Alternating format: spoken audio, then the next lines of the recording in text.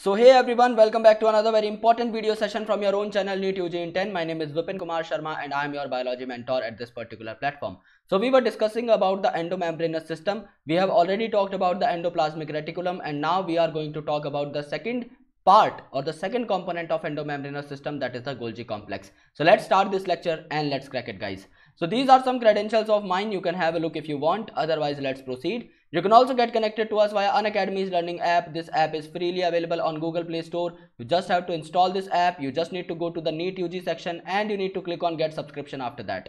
जैसे ही आप लोग गेट सब्सक्रिप्शन पे क्लिक करेंगे you will be getting all our subscription packages on your screen, out of which I recommend you guys कि आप लोग 1 साल या 2 साल का सब्सक्रिप्शन पैक ऑप्ट करें क्योंकि आपको कंपैरेटिवली सस्ते पड़ते हैं और आप इन्हें पास ऑन भी कर सकते हैं. समझ लीजिए आप 1 महीने का सब्सक्रिप्शन लेते हैं, विपिन नाम का कोड अप्लाई करते हैं, 10% आपको डिस्काउंट मिलता है, तो भी आपको 5,400 रुपये पर मंथ मिले देने पड़ेंगे. और इसी के कॉन्ट्रास्ट में अगर आप 2 साल का एक पैक लेते हैं तो विपिन नाम का कोड लगाने के बाद 10% डिस्काउंट पाने के बाद आपको सिर्फ 1300 रुपीज पर मंथ देने होंगे. यानी आपकी मंथली कॉस्ट जो है 5 गुना तक रिड्यूस हो जाएगी just by changing the duration of subscription pack. सो अगर आप विपिन कोड यूज करते हैं, 1 या 2 साल का सब्सक्रिप्शन लेते हैं और इसका स्क्रीनशॉट मुझे मेरे सोशल मीडिया हैंडल्स पर भेज देते हैं जो कि मैं आपको लास्ट स्लाइड में दिखा दूंगा, तो आपको एडिशनल गिफ्ट्स भी मिल जाएंगे जैसे मेरा 1 साल का मेंटोरशिप पैक, मेरे सारे पीडीएफ नोट्स, मैं जो आप लोगों के लिए पीपीटीज तैयार करता हूं वो सारी पीपीटीज, सारी DPP sheets and a lot of question banks for practice so that आप लोग बेहतर तरीके से प्रिपरेशन कर पाएं. सो इन सारे गिफ्ट के लिए आप विपिन कोड को यूज करिए और 1-2 साल का सब्सक्रिप्शन लीजिए. So now let's talk about Golgi apparatus. Last video में हमने क्या देखा, that if this is the inner membrane of nucleus and this is the outer membrane of nucleus, तो ये outer membrane of nucleus continuous होती है आपका endoplasmic reticulum के साथ. ओके, एंडोप्लाज्मिक रेटिकुलम पे राइबोसोम प्रेजेंट हो भी सकते हैं तो इसे बोला जाएगा RER, that is rough endoplasmic reticulum, और नहीं होंगे तो बोला जाएगा SER, that is smooth endoplasmic reticulum. अब इस एंडोप्लाज्मिक रेटिकुलम के जस्ट पास यानी न्यूक्लियस के साथ आउटर मेम्ब्रेन से जुड़ा हुआ कंपार्टमेंट है ईआर, लेकिन उसके जस्ट पास प्रेजेंट होता है गोल्जी कॉम्प्लेक्स, राइट. तो यहां पर इस तरीके के जो स्ट्रक्चर्स हैं, इस तरीके के पैरेलल ट्यूब लाइक स्ट्रक्चर्स जो हैं आपको देखने को मिलते हैं. इस तरीके के ट्यूब लाइक स्ट्रक्चर आपको देखने को मिलते हैं जिसे आप गोल्जी कॉम्प्लेक्स बोलते हो.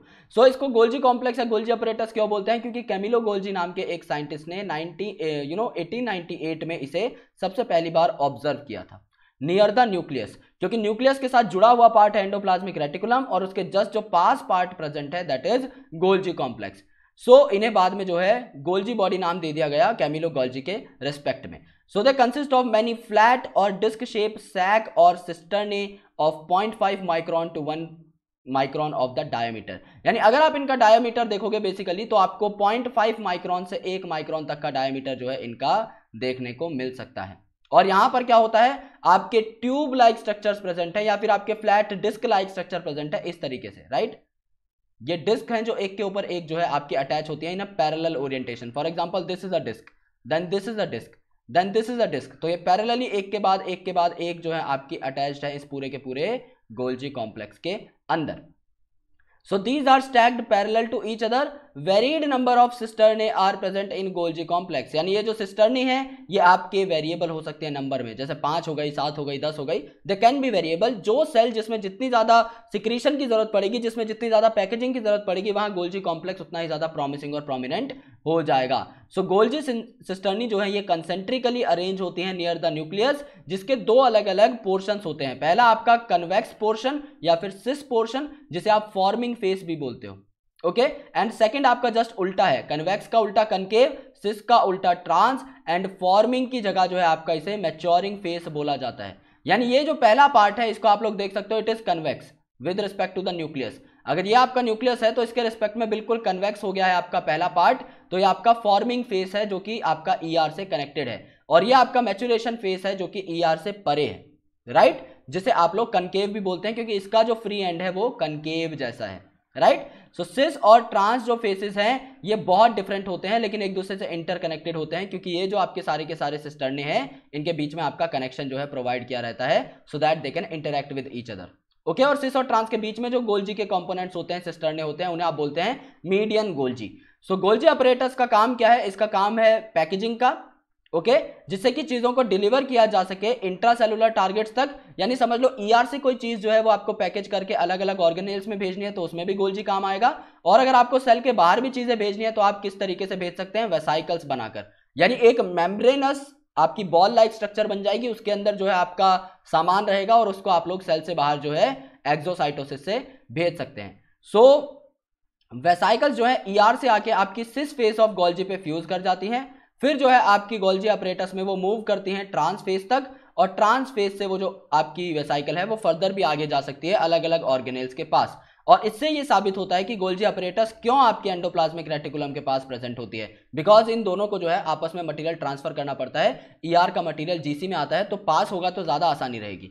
A number of proteins synthesized by ribosome on ER are modified in the cisternae of Golgi apparatus before they are released from the trans phase। यानी जो आपके लिपिड्स हैं और जो आपके प्रोटीन्स हैं इनको तैयार किया जाता है, इनको मॉडिफाई किया जाता है जीसी के अंदर, जिन्हें हम लोग बोलते हैं glycoprotein and glycolipid formation. Glyco का मतलब होता है कार्बोहाइड्रेट, यानी प्रोटीन पर भी कार्बोहाइड्रेट यहां पर होगी और लिपिड पर भी कार्बोहाइड्रेट यहां पर लगाया जाएगा गोल्जी के अंदर। इस प्रोसेस को आप लोग कहते हैं ग्लाइकोसाइलेशन यानी एडिशन ऑफ कार्बोहाइड्रेट। तो ये आपके गोल्जी के काम है।